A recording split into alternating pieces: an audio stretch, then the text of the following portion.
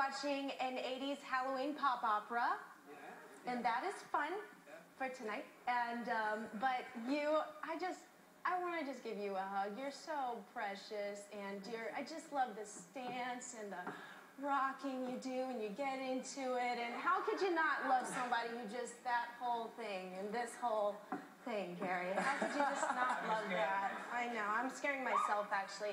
But anyways, good job on the vocals. I loved how you ended in the falsetto at the end and you flipped it. Good job, sir. Thank you.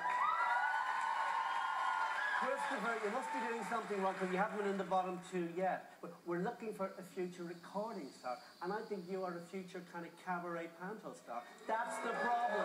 You're hitting all the notes. You remind me of another guy, Tony Christie, years ago.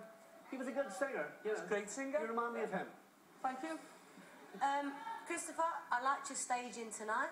I thought it was cool and spooky. I felt your vocals were very strong. But it gets to the point where I've kind of got to stop having a go at you and kind of let your mentor take some blame for this. Gary, I have to ask you, how many of these 80s classics are you going to let him keep destroying, honestly? Every week he's getting the same critique of all of the judges. There's always an issue. Why not change it up for him? I even feel bad having to say the same thing to you each week. I don't think it's fair. You do the same thing over and over again with him. It's not working. Tulisa, I don't know what's offended me more, what you've said or the fag ash breath.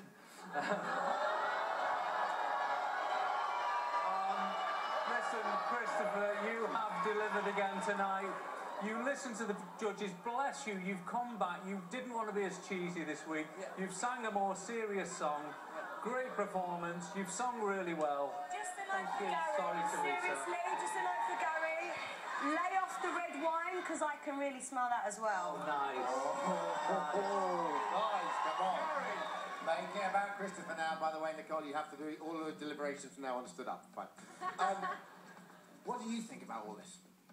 I mean, all I'm doing is my best, you know, I'm just working my socks off and I'm doing my best every single week. I'm taking on board what the judges are saying. I get that, but do you want to do more modern stuff? Do you know what?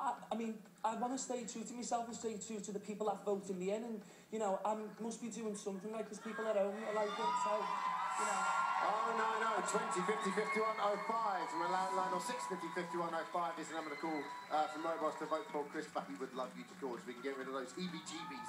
Large driving for Christopher and all the other 8 finalists, all the voting details on the website. But now it's Christopher!